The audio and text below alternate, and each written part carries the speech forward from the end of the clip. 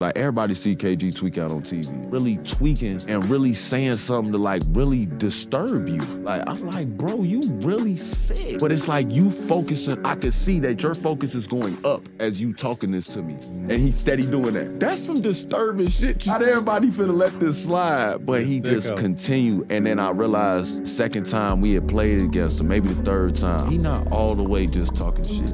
He allowing his team to understand where he's at in single coverage, one-on-one. Y'all alone, it's all y'all, he ain't no shit, Lord. Yeah. I feel like you disrespecting me while I'm handling the ball, but then I realized he's saying it's one-on-one. Yeah. Quarterback back there. Ball screen ain't coming yet. Okay, this what they running, but he's saying it how he talks. So I'm like, damn, bro, that's raw. Like, they know him so well that he'll get out here and think this man gangbanging. And this man is real life quarterbacking this whole defense. And I appreciated that.